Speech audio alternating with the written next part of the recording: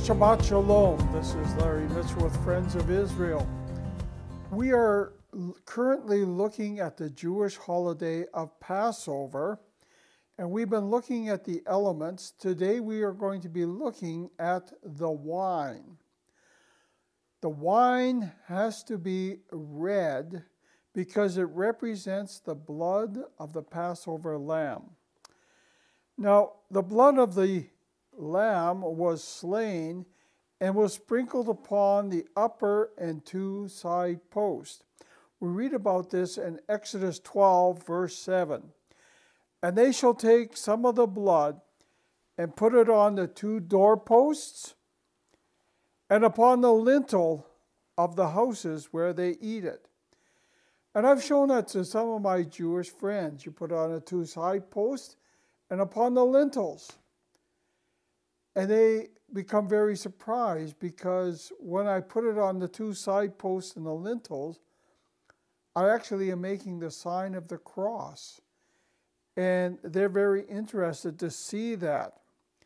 Now, those whose door was covered by the blood of the Lamb were protected from the angel of death.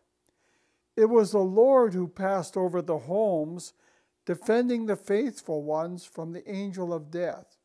So it wasn't the Lord who killed the unfaithful people that day. It was the angel of death.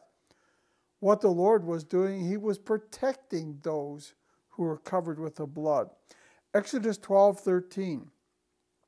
Now the blood shall be a sign for you on the houses where you are.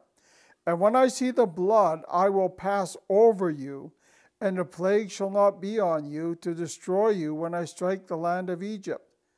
Exodus 12:23. For the Lord will pass through to strike the Egyptians.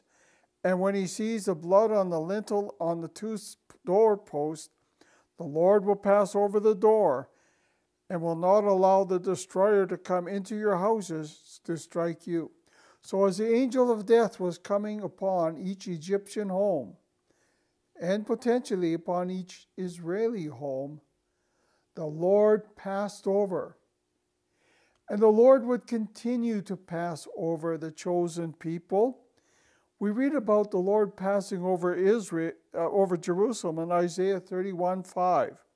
Like birds flying about, so the Lord of hosts defends Jerusalem. Defending, he will also deliver it. Passing over, he will preserve it. The Lord passes over the children of Israel. For Christians, the blood upon the head and side post paints a picture of the cross. The blood of Jesus cleanses a believer from sin and protects them from the second death. 1 John 1:7. But if we walk in the light as he is in the light, we have fellowship one with another, and the blood of Jesus Christ, his Son, cleanses us from all sin. Revelation 12, verse 11. And they overcame him, they overcame Satan, by the blood of the Lamb and by the word of their testimony. And they did not love their lives to the death. In Judaism, the tradition continues with the wine for Shabbat meal and for the 4 cups of Passover, representing the blood that was shed on Passover. The 4 cups, they're 4 cups of wine taken at the Passover Seder. This ceremony was based upon the 4 I wills of Exodus 6 and 7. Wherefore say unto the children of Israel, I am the Lord, I will bring you out from under the burdens of the Egyptians. I will rid you out of their bondage. I will redeem you with a stretched out arm, and I will take you to me for a people. The first cup, the cup of sanctification, Kiddush, based upon I will bring you out from under the burdens of the Egyptians. The second cup, Simcha, the cup of praise or rejoicing, and I will rid you out of their bondage. Third cup, Baruch, the cup of redemption, and I will redeem you with a stretched out arm. And the fourth cup, Hallel, the cup of acceptance, and I will take you to me for a people. During that Passover, during the Lord's Supper, when Jesus partook, he partook of the first 3 cups of Passover. He partook of the cup of praise, the cup of redemption, the cup of sanctification, but he did not take the cup of acceptance. Matthew 26:29. But I say unto you, I will not drink henceforth of this fruit of the vine until the day when I drink it new with you in my Father's kingdom.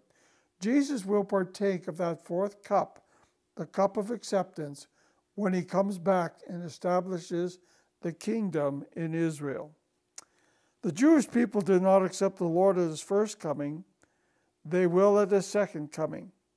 At that time, Jesus will finish the Passover meal by partaking in the 4th cup of acceptance with Jewish believers at the beginning of the millennial kingdom. Likewise, wine in Christianity represents the shed blood of the Passover lamb, and Christians understand that to be the Lord Jesus Christ.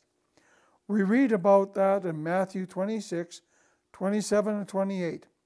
And he took the cup and gave thanks, and gave it to them, saying, Drink ye all of it, for this is the blood of the New Testament, which is shed for many for the remission of sins.